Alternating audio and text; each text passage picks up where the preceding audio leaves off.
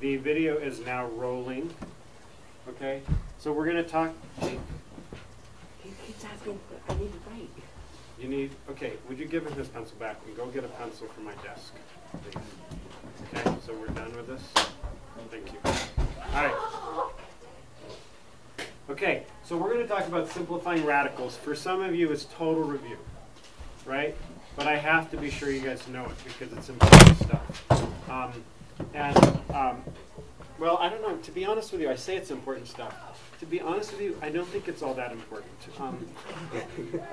Well, I'll tell you why. Because this whole process that I'm going to teach you right now was designed and invented before we had calculators, right? And to be honest with you, it's way easier when I want to simplify the square root of 48.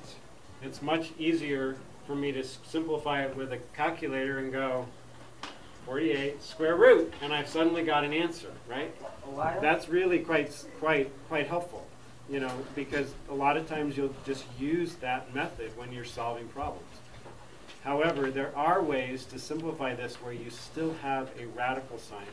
When I use a calculator, guys, use a calculator, I'm only getting an approximate answer, right? Because it's going on forever and ever and ever and ever, right? A lot of times, right? And so it's not an exact answer. So then I suddenly have to do the approximate sign, right? Right? So the square root of 48 is more accurate than saying 16 times 3. Well, actually, it's more accurate than using a calculator. Where the heck is a calculator? Should we take that? Yes. Only if, well, Nate's group definitely. I mean, the people who had Nate last year definitely. And the people who had me last year, I think you should if you don't remember. Okay? Yes? Can I just point out those equal, like approximate signs looks like John's do the thing. John's what? Okay. Well, wait. This is a video, so let me just focus. So what we're going to do, first of all, let's just look at what we know. What's the square root of 16? 4. So you're saying the square root of 16 is the same as the square root of 4 times 4. Am I right? Yes. And the answer is 4. You right? Am I right? Yes. Now that's interesting. Yeah, go that way.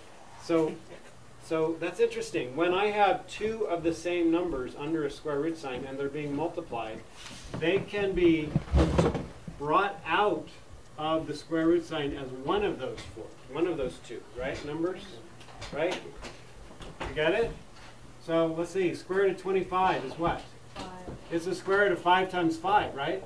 Because you're looking for square root means what number times itself equals that number, right? You guys know this part, right? You know what a square root is? Everybody? Yeah, we all know what square root Okay. is. All right. So what number times itself? 5 times itself equals 25. When I have two of the same number under a square root sign and they're being multiplied, they come out as one of them. And so you would, whoops, I already have it equals 7. So you have 5. Square root of 49. 7. 7. It's the square root of 7 times 7. equals So I have 7. two of those. It comes out as a 7, right? Yes. You guys get that, right? All right. So there's two ways. Sometimes, though, you don't get radicals that are perfect squares. All these are perfect squares, right? 2 times 2 is 4. 3 times 3 is 9. 4 times 4 is 16. 5 times 5 is 25. Those are all perfect squares. But what if I gave you something that isn't? For example, I showed you this one, the square root of 48. With the what? So there's two methods. One method is to say, to factor it with a tree. And here we go. We've got, let's see, 4 times 12, don't you agree? Yes. And then 4 is 2 times 2, right? Yeah. And then 12 is 2 times 6, right? And 6 is 2 times 3. Okay, I have now gotten down to all my prime numbers. You agree with me? All my prime numbers. 2 times 2 times 2 times 2 times 3 is 48. So I could rewrite this as 2 times 2 times 2 times 2 times 3. Oh. Okay? Right? Don't you agree with me? Oh, I remember. Yeah, This but is the that's same thing as equals this. 2 times. These two are exactly the same. 2 times 2 is 4. 4 times 2 is 8. 8 times 2 is 16. 16 times 3 is 48. Right? It works. Now, what did we learn over here, though? Yeah. We learned that. What? Square root. Saying you're paying attention, right? Just Yes. want to be sure. Okay. Right? We noticed that whenever we had two of the same number, we could circle it, and that one of those would come outside, and then the other one would disappear, right? Follow me? 7 times 7 comes out as just 1 7, right? Comes out of the radical sign as 1 7. Yes, you get that? Sam, you get that? Right? So look, here's 2 2's. I'm going to circle those 2 2's. Those are going to come out as a 2. And out technically is here, right? But I like to, anywhere out for now is fine. I like to put them outside up above, and then I will eventually put them in front. Does it make sense? So watch this. 2 2's, square root of 2 times 2, this is 2, right? Yeah. Yes? All right, here's another 2 times 2's. That's going to come out as a 2. They're going to be multiplied times each other. There's not 2 3's. You see that? So that 3 has to stay under, okay? 4 times I just have to be sure I didn't mess up my, did. All right. and that's Okay. 12. All right. So 4 what times is 2 times 2? 4. 4. So really the 4 is going to be outside, and the square root of 3 is inside. So I just simplified. The square root of 48 is the same thing as 4 times the square root of 3, Oh, okay. right? Is Now, that it? now, if I wanted to know what it was with, within a decimal form, I'd have to use my calculator. So let me ask you this: which is easier, 48 square root, or 4 times 3 square root? 48 square root, right? That's much faster. You know what I mean? Or a little faster, at least. Maybe not much. It is But much faster. it's definitely pretty fast. It's a lot faster if I consider I had to do this first to get to that, right? But this process was invented before we had these things, right?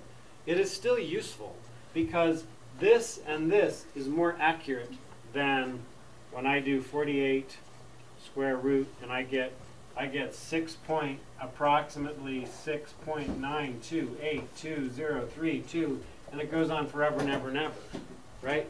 So I don't really have the exact answer here, whereas those two are the exact answers. So sometimes when I'm doing a calculation, like getting to, planet Neptune, right? And making sure that the spaceship is going exactly in the right direction, I may not want to use an abbreviated number. I may want to use the actual real thing. Does that make sense? You see what I'm saying? Yeah. So sometimes you want to be totally accurate, okay? So now let's just talk about, so that's one way to simplify. Another way to do it is this, square root of 48. I could ask myself, what perfect squares go into 48? Does 4 go into 48? Oh, 6 and 8. Does 4 is a perfect square? 4 times 12, right? Right? So 4 is a perfect square, right? Right? Square root of 4 is 2, right? It has a perfect square root. Is there another 4 in this? The 12? 4 times 3. That's 4 times 3. Oh, 4 times 4 is 12. 16. 16 times 3 is 48. So the square root of 48 is the same as the square root of 16 times 3. You guys agree with me? Yes. All right, let's think about it. I did 4 times 12 is 48. Why can't you just write it out? Write what out? Like 4 times 4 times You can. You can. You totally can. I could do that. I'll just do it that way. It's fine. So I have 4 times 4 times 3. Immediately I see the 2 4's. That's going to come out as 1 4. So my final answer is 4 square root of 3. You just did that. So, right. But notice, we didn't have to go down to the prime numbers. As soon as we noticed we had 2 of the same number, even though they're not prime numbers, it was okay. That saved me some time. Do you see what I'm saying? That saved me some time. instead of going 2 times 2 and then have to write 2 times 2 times 2 times 2 times 3, I just had to write 4 times 4, right? So that saved me some time. Now, I might have done it like this. I might have said immediately, oh, well, I happen to know that 16 goes into 48 3 times. So 3 times 16. So suddenly I could go like this, square root of 16 times 3. But in this case, I can separate these, right, to the square root of 16 times the square root of 3. Right? You see that? When you multiply numbers underneath a radical sign, you can separate them into their own separate radical signs. So what's the square root of 16? 4. So I could say this is 4 square root of 3. So those are all different ways you can do it. You can use the tree method, the tree factorization method, or if you automatically know that 48 is 16 times 3, 16 is a perfect square. Square root of 16 is 4, square root of 3. So now that I've done them all, let's just try, let's practice, okay? Let's just practice. And We practice on whiteboard. you guys can tell me, not yet, let's just practice a few up here first, okay? Just to be sure, and then we'll do whiteboards. I just want to be sure you guys understand it, right? So let's say square root of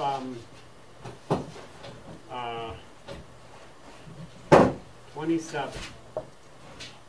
Is there a perfect square that goes into 27? Nope. No. How do you get 27? What times what is 27? 9 times 3. Is 9 a perfect square? Yeah. Yes. Oh, so is there a perfect square that goes into 27? Yep. Yeah. That's what I thought. Okay, so you're saying that that's 9 times 3. Am I right? Yes. Let's try it. Square root of 9 times 3 is the same as the square root of 9 times the square root of 3. What's the square root of 9? 3. So it equals 3 square root of 3. Yes? You get that? Yes. Make sense? Wait. How, So I square don't root get of how this works. 27 No, is no, no. I get that. I don't. Never. So I stopped here. Now some people might have chosen to do this. No, it's not that. 9 is 3 times 3. It's not So that 3 good. times 3 times 3. So I could say the square root of 3 times 3 times 3. 2 of them comes out as a 3. So I have 3 square root of 3. Now, which is easier for you guys? The first one, the equals 9. This is easier? Yep. Okay. Now when I do it, I don't usually separate them like this. I know I can, but I don't. So what I do is I say square root of 9 is 3, so I put my 3 up here. Okay, that crosses out, and there's nothing for that. So then I just have 3 square root of 3. Right? You with me? I'm just showing you shortcuts, right? So this is new for some of you, but it's review for most of you. So I'm just wanting to be sure that I don't lose you, because I usually do it a little slower, right? Than I'm doing it today. But it's just because I have a mixture of people. But let's see, we have square root of 32. So if you don't know what goes into it, we just do our tree factorization. 2 times what? 16. 16.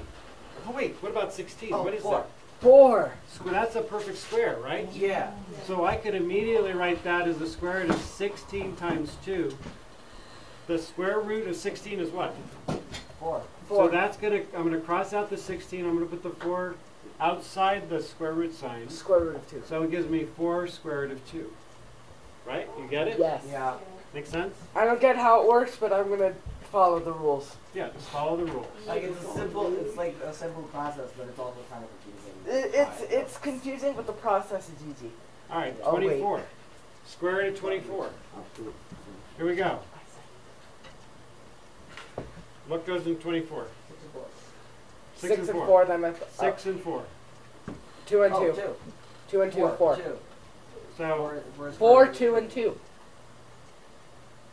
2 and 2. 2 times 2 is 4, Gary. okay. And then this one is 2 3 times times 3, 2. right? Yeah. So that would tell me that this is going to be 2 times 2 times 2 times 3, right? And what could I do now? Oh, you could You like. could circle the 2's and then 2 of the 2's, that's going to come outside as 1, 2. yeah. And then there's not 2 2's here and there's not 2 3's, so they have to stay in. So it's 2 times 2 times. So what is, It's 2 times the square root of 2 times 3. it's Gary's math class. it's this 2 times the square root of 6, right? Yes. Yes. Yes. Good job. Right? That makes sense? Gary. See it? See it? Yeah. I was doing a 5. Oh, good. Okay, great. All right, here we go. Okay, Let's can we try do another one. whiteboards? Let's try another one. How about the square root of 50? Square root of 50. Oh, 25 and 25. I mean, 25 times 2. 25 Oh, yeah, times that. 2. Why is everyone stealing the thunder? Okay, 25 is the square root of 5. 5 Okay, times 5. So I've got the square root 5 of square root of 2. 25 times 2. And I know the square root of 25 is 5, 5 right? square root of 2. So I'm going to cross that out. And that's going to be a 5 that's going to come outside. So it's 5 square root of 2. Right? Gary's math class. You with me? Everybody gets this, right? Am I Yes. right? Yeah. Just a 5, just so I know. All right. Gary, What this if is I gave you easy. this? What if I gave you this? 700. Square root of 700. Oh, Yes. I forgot. Okay, Lena. 100 times 7. 100 times 7. Isn't 100 a perfect square? Yes, Yeah. 10. 10. Oh my god. So the square root of 100 times 7. Square root of 100 is 10. So that's going to come out as a 10. So I have 10 square root of 7. No, Oh, okay, Gary. honestly, Gary, I'm being full. Yeah, really, I know. Believe me. Okay. What if I gave you square root of 75? Square root of 75. Oh, I know. Yes. 25 times 3. 25 times 3, right? And then And square root of 25. 25 is 5. Yeah. 5 square root of 3. So Yep, the 5 square square root root of 25 times 3. Square root of 25 is 5. So we have 5 square root of 3, right? Okay, I have that's a question. awesome. Now, Gary. yes. So, are there any cases where it would be like if there was a number that had more than one like multiples that had a square root? Like say, Well, yeah, like, I mean, all of these, I mean, 100 I could have done, 2 times, You 4 could have times done 25 times 7, yeah, right? yeah. So is that like But, is that but see, we just did it the simple way, but look, I could have done, let me just erase this. Like this, I could have said, oh, well, 100 is 4 times 25, and 4 is 2 times 2, and 25 is 5 times 5. So 2 times 2 times 5 times 5 times 7 is 700. What I mean is like, could you like use a different multiple completely? Like 25 times whatever. Like 700 can be 25 times something. Yes, it can. So could It you would, actually do that technically, too? it would be 25 times 4 times 7, which is 28. 25 times 28, which should be 700. Oh, okay, so See what I you mean? do 25 to the square So here we go. We got 25 times 28, right? So square root of 25 is 5. So I have 5 times the square root of 28. The only thing is, 28 could be 4 times 7. Don't you agree with me? Yeah. So I could say 5 times the square root of 4 times 7. Square root of 4 is 2. I'm going to multiply that times the 5. That gives me 10 square root of 7. And that's what I got here, 10 square root of 7. Right? It always works. It always works. There's different ways you can do it. Totally. Totally. Now, really, fist of 5, you guys get it? Yes. Okay. We should stop the All video. right. We should do whiteboards. Can I show you one last thing? Yeah. That's not, it's moving into equations with radicals. Why Okay? can't we just do radicals? Just stick to We are. That's what I'm Stay talking about. at Radicals. radicals. I know, it's only because of tomorrow. I'm meeting. No progress Right. in radicals. Here we go. So this is solving radical equations, okay? I'm throwing a lot at you today. Radical I'm breath. throwing a lot at you, but it's important. What if I gave you something like this? X plus 2. Actually, let's keep it simple. Let's say,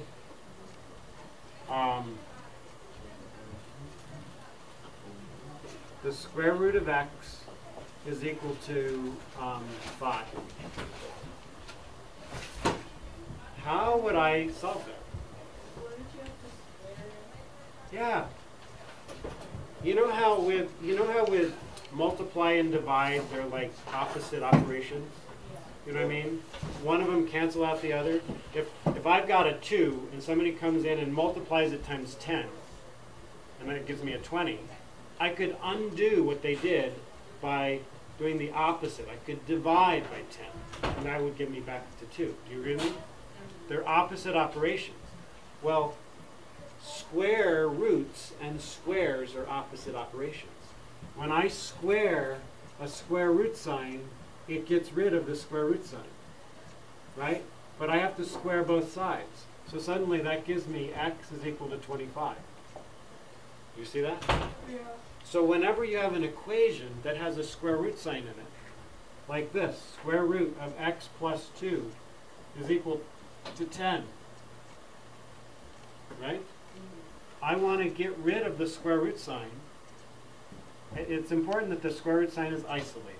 Like there's nothing else on this side. I don't have a minus 17 right here. If I did, I'd have to add 17 to both sides. But right now that's isolated. So I can square this and square this, right? And when I square a square root, they cancel each other out. So now all I have is x plus 2 is equal to 100, right? And then I subtract 2 from both sides, and I get x is equal to 98. Pretty easy, really, right? So good. So these are actually among the easiest kind of problems to solve. And when you first see them, you think, oh my God, they look so hard. But they're so easy. Just by squaring both sides, you've just simplified, and solved for x, basically. Yes? With logic, there wouldn't x square root of x. Well, wouldn't x equal 25? Because square root of 25 is equal to 5. Correct. With So- logic, you can use logic as well. But 98 isn't. 5 times 5 is not 98. That's this Logic. one. This is this one. Oh. This one Oh. and this one. X is 25. You're right. All right. This was the first one. That was number 1. Here's number 2. Sorry. You got it? Yeah. Hey, Gary, what's Okay. logic? What? What's logic? That's a good question. I have not a clue. Okay, now can we do whiteboards? All right. Well, we'll run out of time. Tomorrow we'll do whiteboards probably. Gary planned it this way. I do Is it. Nate gonna come back before science? I planned it this way so you couldn't ask any questions and embarrass me. Ha. Right. Oh wow, he knows you Oh, were wait. embarrassing. Okay. Good. Is Nate gonna come back before science tomorrow? Yeah, because we have our double block tomorrow.